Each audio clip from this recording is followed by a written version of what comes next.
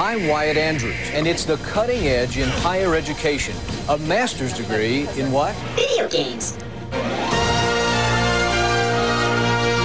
This is the CBS Evening News with Bob Schieffer. And still to come, a master's degree in video games. It's not as silly as it sounds. Our Eye on America series, The New Graduate, comes next.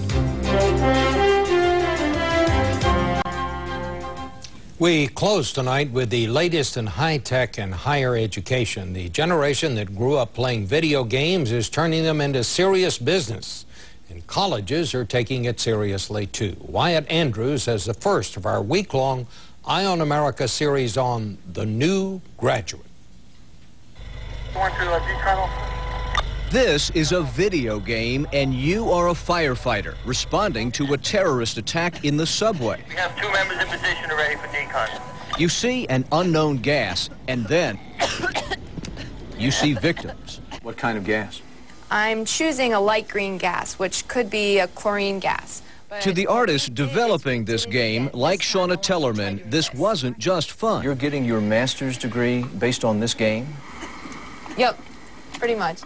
A master's from Carnegie Mellon University in what's called entertainment technology. Translation, in video games. Clearly, this is not your father's college campus. These students have built a robot to study video animatronics. In another class, so you're basically going to play as a Jedi. Student Zach Pavlov gave me a lightsaber lesson using virtual reality. Excellent job. What did I do? You defeated the droid. Bounced the light. Who knew? It's all high energy, but is this academics? This is about building real things that really affect people.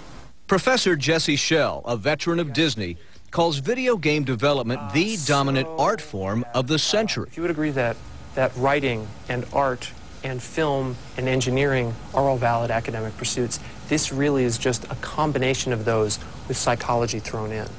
Colleges are offering this because it's what the students want, but it's also where the money is. The video game industry last year was worth what? Almost $25 billion. Almost $25 billion, which exceeded the box office receipts from the film industry. To the older crowd, of course, too many video games like this one feature too much carnage. But to these students, carnage is not where the industry is going. They're building the firefighter game, in fact, to help train the New York Fire Department's hazmat team. Go ahead, team 1. These professionals who train in real life for gas attacks believe the video game will save lives. It gives us the ability to run scenario repeatedly over and over again. We would never be able to repeat the number and the types of scenarios that we can generate in the computer out in training. Do you think this is the future? Yes, I think this is going to be the future of education and the future of training. Which is why more and more graduate students see themselves as players in the future of American industry. In Pittsburgh, Wyatt Andrews for Eye on America.